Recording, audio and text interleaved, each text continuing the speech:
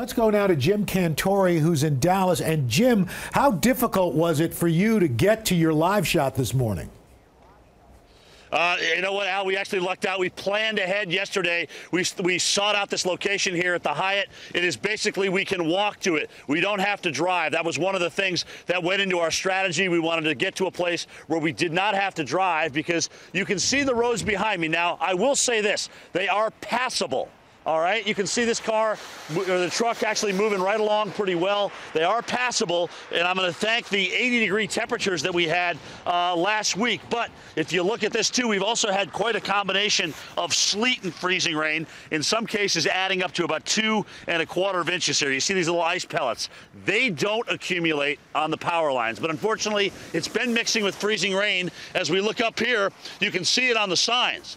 You can see the ice just kind of hanging there where we've gotten probably about 1/10 to 1/4 inch of accretion.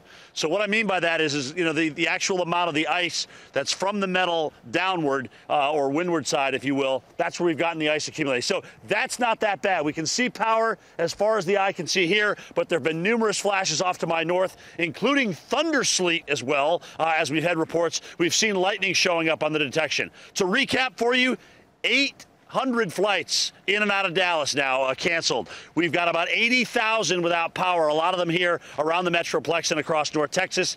800 schools have been closed. So big plans here, again, going by the wayside on Friday. Also, Al, the huge Children's Medical Center parade that was scheduled for tomorrow has been canceled. That's the first time in 26 years that that's happened.